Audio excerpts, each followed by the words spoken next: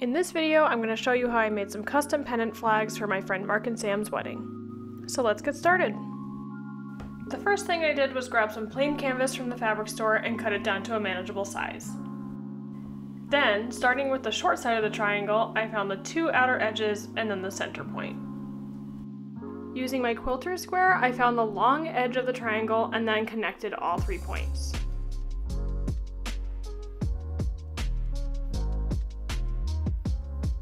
Once you have your triangle drawn, it's time to cut, but you want to give yourself ½ inch of seam allowance. So you're going to want to take the line you drew and line it up on the ½ inch line of your quilter square. That way, when you sew it, the line of stitches is going to fall on the line we drew originally, and that excess fabric is going to fall on the inside of the pennant flag.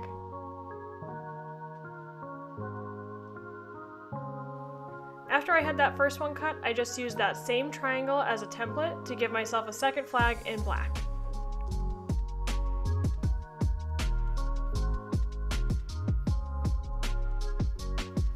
Once I had all the pieces cut, it's time to prep them for sewing. So my plan is to take 2 pieces, sew them down each long side, and then turn it inside out. So we're going to start by pinning both triangles together. But what you want to do is leave the pencil marks on the outside. That way when you sew it and flip it inside out, the pencil marks go on the inside and no one will ever see them.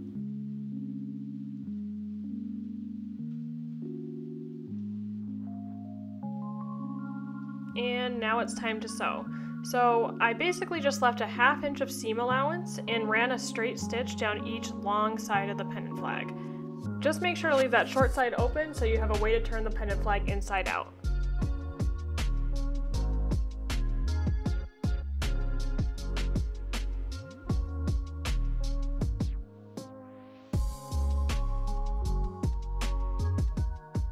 For the black one, I did end up switching out my bobbin and thread to a darker color, just so when I turned it inside out you wouldn't see any white along the seams.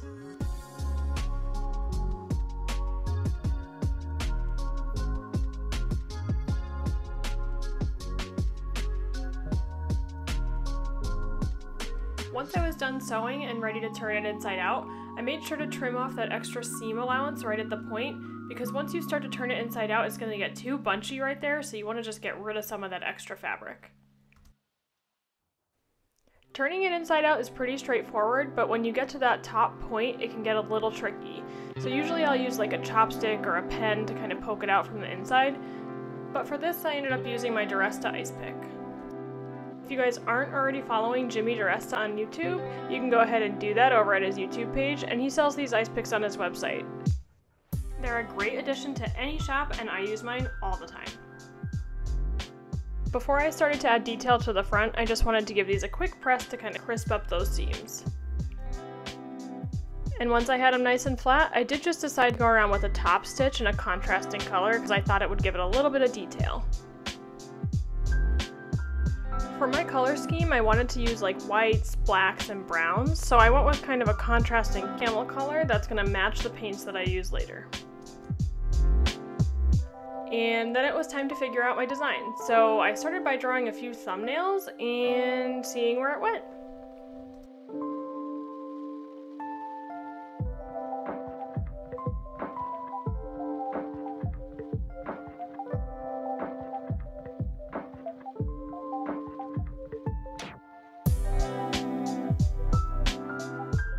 Once I came up with something I liked, I just started to kind of lay in some colors, just so I'd have a plan for when I started to paint.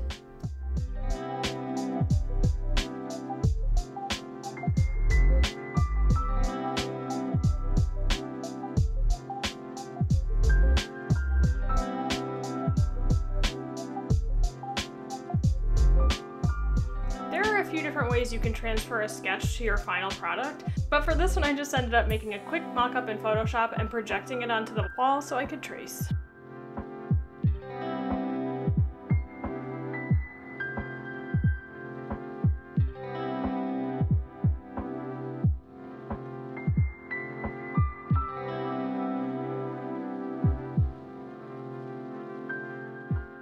So I ended up doing a light trace over all the text, but I kind of figured the straight lines and the sun would be easier to just freehand later, so I held off for now.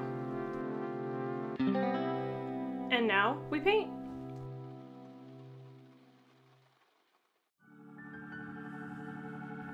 Just kidding. First I am going to put those straight lines in, just so I do have a good foundation to paint on.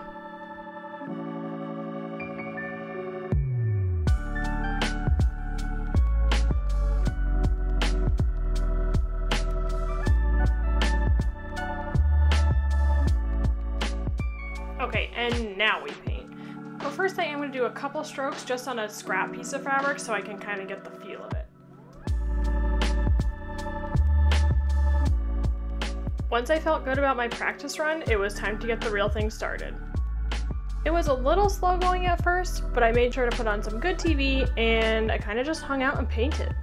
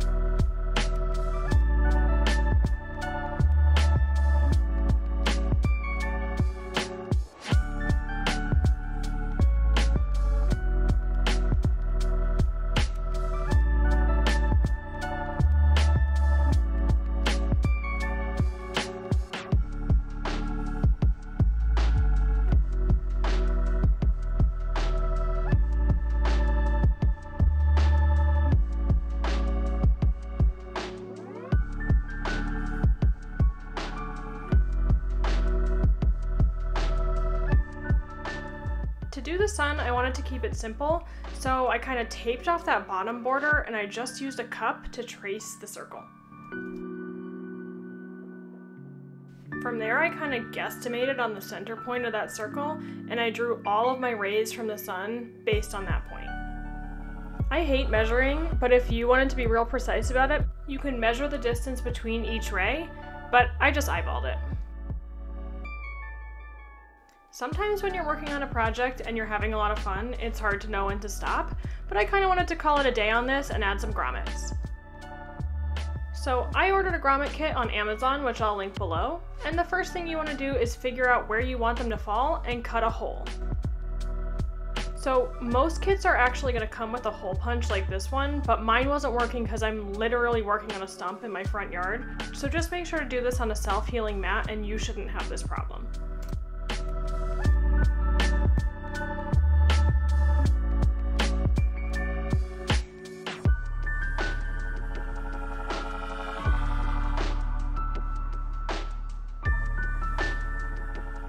Okay, so once you have your holes cut, you're going to take both pieces of your grommet, and you're going to take the top part, which looks like a little top hat, put it on the top, and then the flange piece that goes on the back.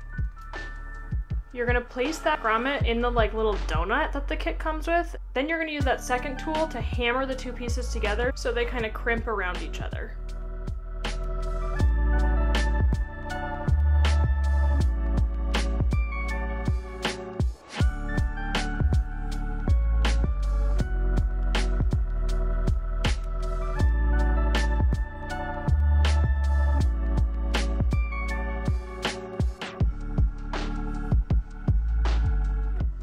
And just like that, you have a totally customizable pennant flag that make a great gift.